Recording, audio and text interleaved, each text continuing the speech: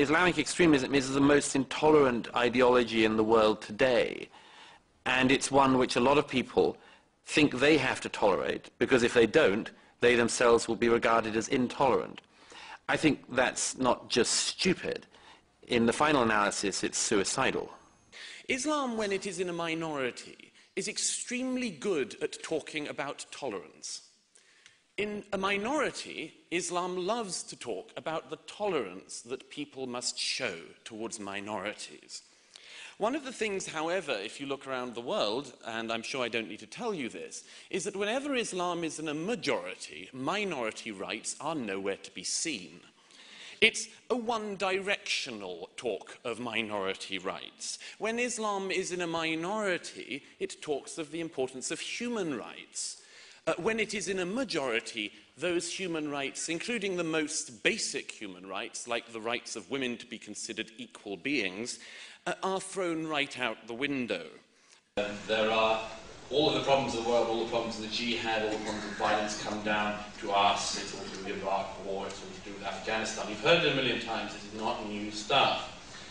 But I would stress to you that if that argument were true, take it seriously for a moment, and we should, if that argument were true, it doesn't explain quite a lot of things. In other words, as well as being, in a fundamental way, I believe, racist, i.e., the people who are doing the acts are not responsible. They don't even have culpability. They can't even make choices. They can't even screw up unless it's our fault. Now, apart from that, it is also simply historically inept. If it is our fault, ladies and gentlemen, perhaps Mr. Yacoub or Mr. Livingston could answer this, if all of the problems of the jihad are our fault, why are currently, and have been for a long time, Muslims slaughtering Hindus in India?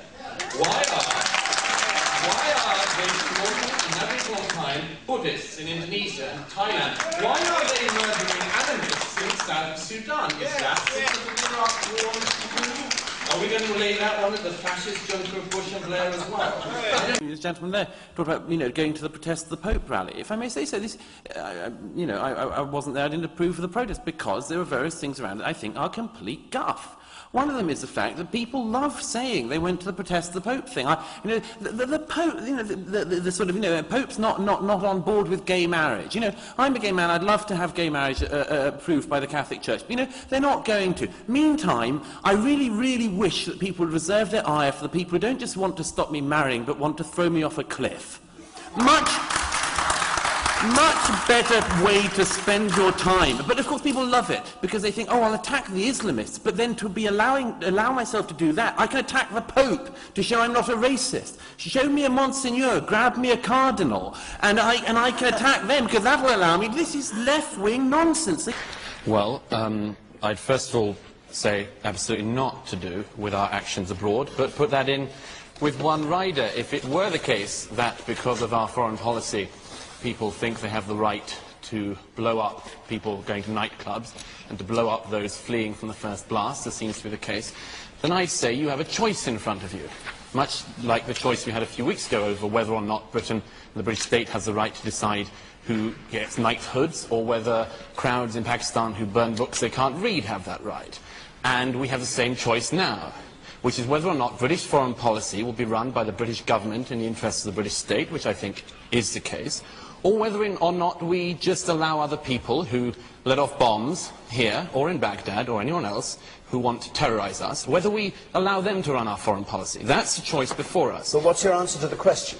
The answer is that the cause of the terror is Islamist fundamentalism, which is a version of Islam, a politicized version of Islam, which is wreaking havoc across the globe and has been doing so for many years, and which was aiming to attack this country and our allies before the invasion of Iraq, before the invasion of Afghanistan, and indeed even before 9/11. Are we too critical of Israel? What other country would get this crowd out tonight if we had it in the title? Syrian government just hours ago sent its own troops in and massacred people in a mosque in Syrian territory. But would you have a motion here? Well, Holloway got you all out on a pleasant Wednesday evening. Are we too critical of Syria? No. No, very sure we wouldn't. Saudi government's just been pimping out its own troops to the government of Bahrain, gun down the people of Bahrain's streets. Would you come out to discuss, are we too critical of Bahrain? Are we too critical of Saudi? No. Because international efforts led by propagandists at the moment seek only to demonize one nation in the world, and that nation is Israel. The wider Middle East has very significant problems, quite enough problems of its own. People talk about the Middle East as if it were just this issue. It's really quite low-level conflict, as if it isn't all of the other issues in the region, not least the issue of Iran sponsoring terror groups and breaking all international obligations in its pursuit of nuclear weaponry. The problem for Mr. Obama is considerable and hasn't been made any easier by the Nobel Prize award. I was in Rome last Friday and I heard the news. I just got off a plane and I have to say I thought I must have got sunstroke when somebody told me about it. I don't think the Nobel Prizes mean very much. Certainly they haven't for peace ever since Yasser Arafat won one, and indeed since Henry Kissinger won one. Nobel Prizes for Literature have meant even less since Dario Fo and Harold Pinter won them. So Barack Obama, by the way, going to help him. No, it's going to make it. It's going to make life nightmarish for him. I mean, awarding the Nobel Peace Prize to Barack Obama is like giving the Nobel Prize for Literature to a person who has yet to write their first book. He hasn't done anything, but the expectations now are monstrous. Can we talk a little bit about democracy? And what the democratic society is. I agree with my predecessor here that the rule of law here is central, and equality before the rule of law, and indeed equality generally. In Britain at the moment we have a very worrying development with the introduction recently of a parallel system of banking, of Sharia banking, which the Financial Times recently wrote an extraordinarily dry and supine supplement all about. The attempts to influence the British government into introducing Sharia law is another one. Now, I don't think that this should be hard to counter, because the thing you do to counter it is quite attractive to most people, which is to say that equality is not something you're going to give up, and it's not something you're going to not share around a bit. And equality means that if I go into a bank, I get the same loan as a Muslim does when they go into a bank, and the same kind of mortgage. And that if I go before the courts of Great Britain, I will be treated in exactly the same way as a girl who's an immigrant who's been in the country for a year, who might have a different set of beliefs from me, but lives in the same country under the same law. And I think that's an attractive proposition, and something which a democratic state will always have on its side. No, he wasn't right. The facts of this case are complex at the moment because of the complex nature of the legal entanglement into which this country has got itself. I would just put it this way. The Commission decided these two men were actively involved with Al-Qaeda.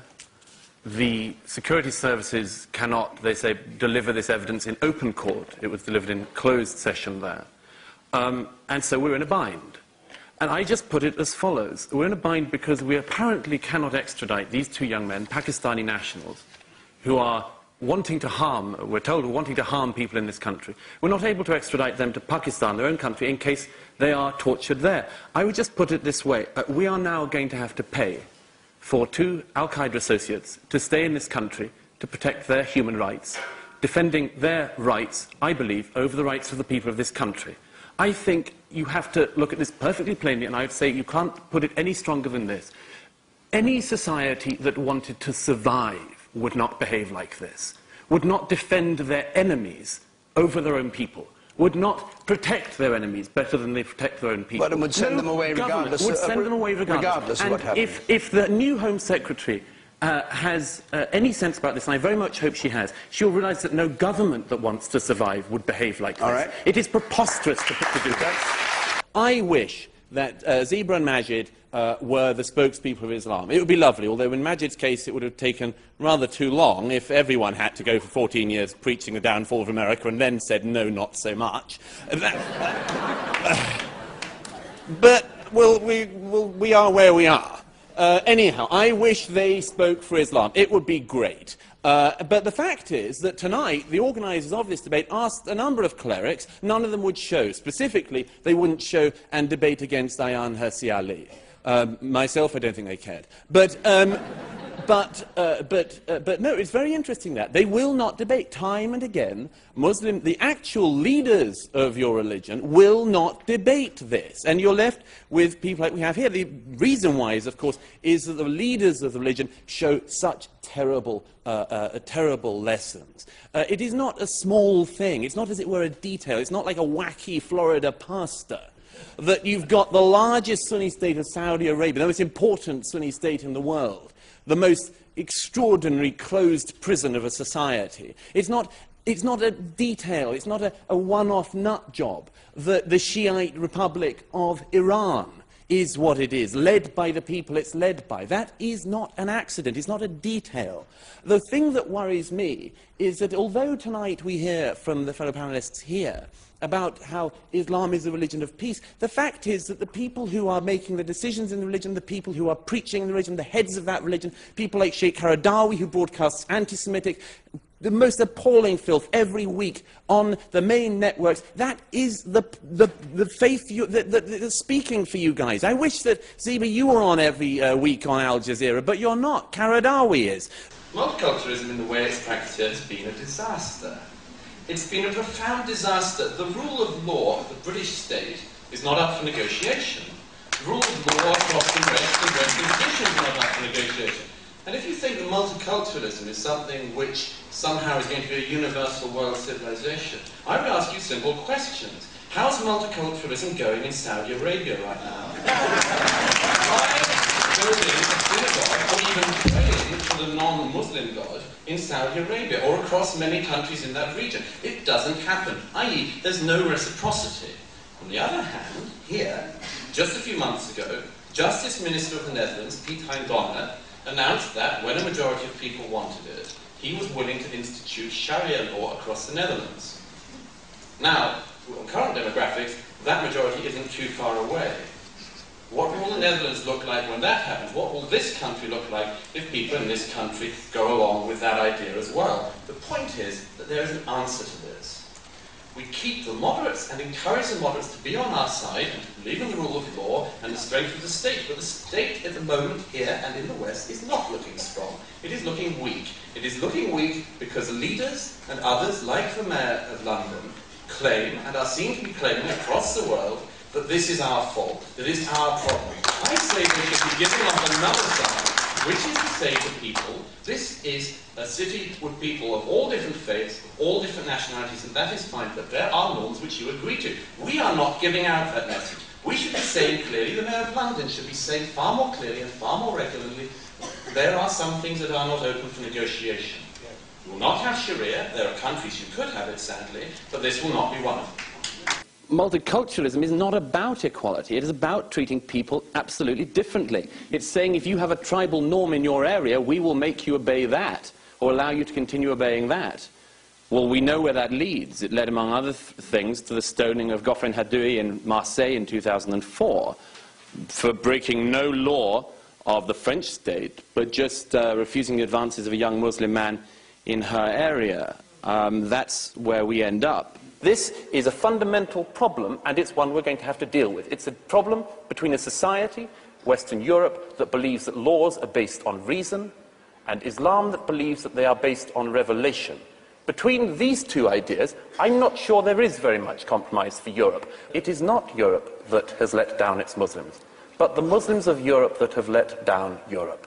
This is not solely something which we have to say we can never reconcile. Of course we can reconcile this, but we need to be honest about it. We need to be frank about it, and we cannot avoid things just because they are unpleasant. And if there were one thing I would wish Muslims in Europe could learn today, as fast as possible, it would be this, that you have no right in this society not to be offended.